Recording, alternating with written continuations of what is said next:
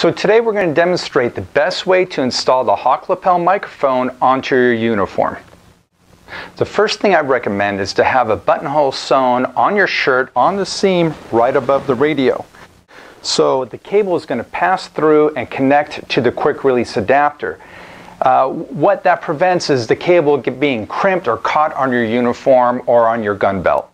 Alright, so the first thing I'm going to do is attach the ear mold to the clear tube.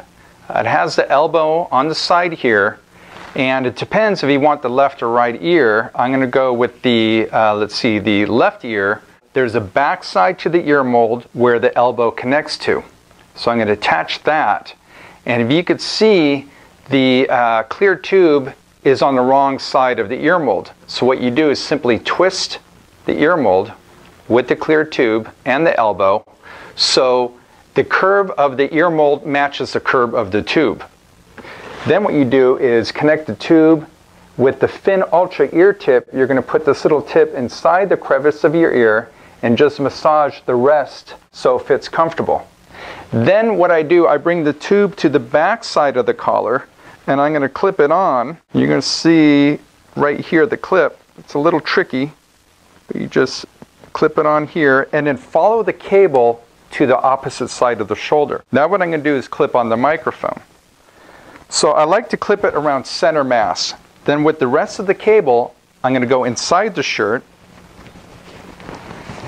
And with the pre-sewn buttonhole, you're going to see how convenient now it is to pass it through. And this part's a little tricky. It has these tiny pins and this key that matches the female on the adapter on the holes here.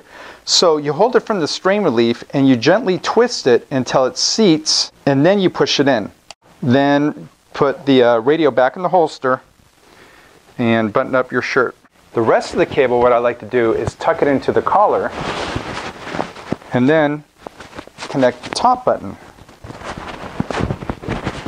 So now you have a really clean look. It makes it much easier if you are either in a foot pursuit or get into a fight. Nobody could grab on anything. So to disconnect, this actually has a metal sleeve that's kind of like a gas hose that's spring loaded. So you just pull up and out. So connect with the strain relief, disconnect with the metal spring loaded connector. And that's all there is to it. Okay, let's say I want to wear the Fin Ultra on the right side. So what I do is remove the earpiece,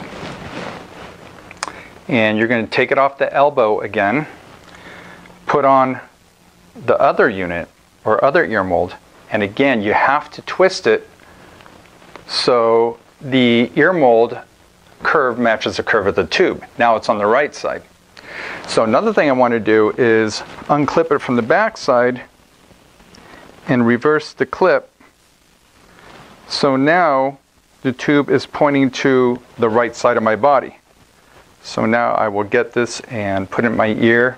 Again, what I'm going to do is just put the little tip of the fin onto the inside of the crevice, massage it in there. This is what it should look like, and now it's on the right side of the ear.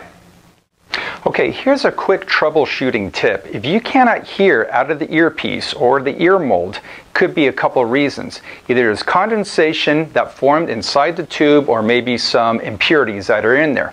So the first thing I like to do is remove the tube and put the speaker to your ear. With another radio, do a radio check. Check 1, 2, 3. And if you could hear through the speaker, there's no problem with the electronics. There's an impurity in the tube. So you just grab some canned air with the nozzle, blow it out. It'll clean all the impurities out of the tube, or you could soak it in warm water, put it back in the tube, screw it back in, and you should be able to hear very clear at that time.